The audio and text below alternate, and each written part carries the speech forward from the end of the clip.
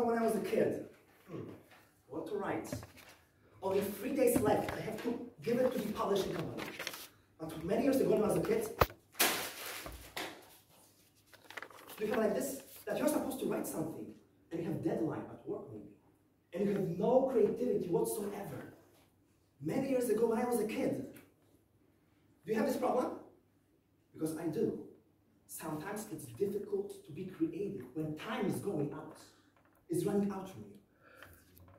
Today, we will learn and become well aware what to do when time is running out and you're supposed to write a story.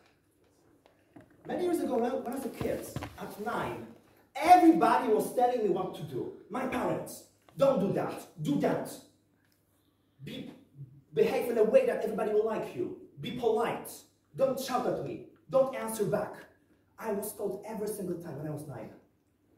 At the age of 18, everybody was telling me, go to the university, find a job, be the best one, be perfect, because only then you will succeed. Everybody was telling me that. At the age of 27, I decided to write my own story. Everybody is telling me what to do, again, what not to do. Don't be that. Don't be this. You're impolite. Why are you doing this? Why are you making speeches at Toastmasters? But I decided that at this moment in my life, I will not be told what to do, but I will choose my own path.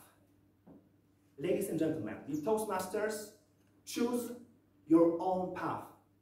Many years ago, there was a kid who is no longer told what to do. And this kid is now writing a bestseller.